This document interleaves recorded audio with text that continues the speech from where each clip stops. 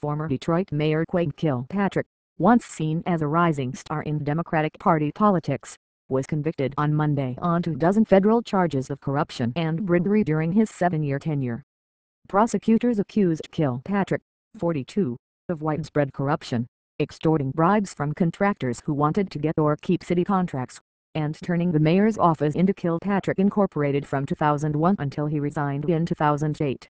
Kilpatrick could face prison sentences of up to 20 years for the most serious charges for steering more than $83 million worth of municipal contracts to his friend Bobby Ferguson, the city contractor, who shared some of the money with the former mayor. Craig Kilpatrick didn't plead the city. He looted the city, Barbara McQuaid, the attorney in Detroit, told a news conference. While Craig Kilpatrick enjoyed a lavish lifestyle, he watched the quality of life erode for the people of Detroit. Many people in Detroit believe Kilpatrick contributed to the decline of the city, home of the auto industry. The verdict was handed down as Detroit's financial crisis was nearing a new low, with Michigan State soon expected to appoint an emergency financial manager, a move that could lead to the biggest municipal bankruptcy in the United States. The 12 jurors, who deliberated for 14 days from mid-February in a district court trial that started last September, returned a sweeping verdict against Kilpatrick following the biggest public corruption probe in Detroit in decades. Jurors found Kilpatrick guilty of racketeering, extortion, bribery, mail and wire fraud, and tax charges. District Judge Nancy Edmonds ordered Kilpatrick and Ferguson, who was found guilty of racketeering, extortion and bribery, immediately taken into custody pending sentencing after a hearing on Monday afternoon. Both men had been free on bail during the trial. "You showed disregard and contempt for the people of the city of Detroit, and a willingness to lie," she told Kilpatrick. No sentencing dates have been scheduled. Kilpatrick's father, Bernard Kilpatrick, who was also charged in the corruption case, was convicted on a single count of signing a false tax return. Edmonds, before reading the decisions, said the jurors reached the verdict late on Friday, but wanted to go home and sleep on it until Monday. They were unanimous on 40 of the 45 charges against the 3 defendants. Craig Kilpatrick, who wore the dark suit and patterned tie in court, was quiet as the verdicts were read, resting his chin on folded hands.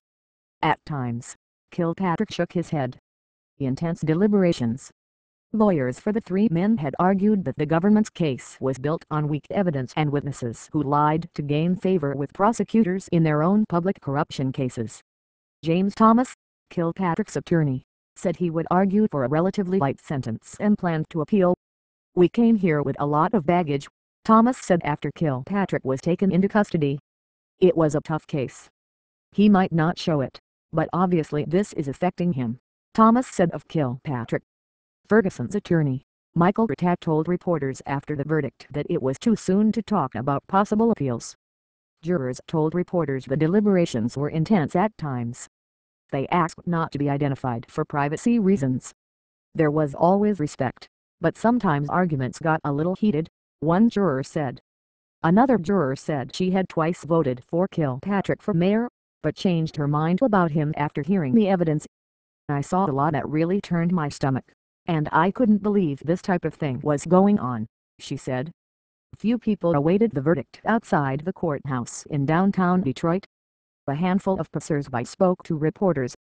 James Jones, 42, and Arthur Bryant, 59, both lifelong Detroit residents, stood across the street from the courthouse and yelled encouragement to the former mayor.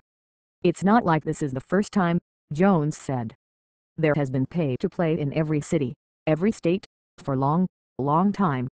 They are singling him out because he's a black man. Why aren't they going after the ones who pay him?"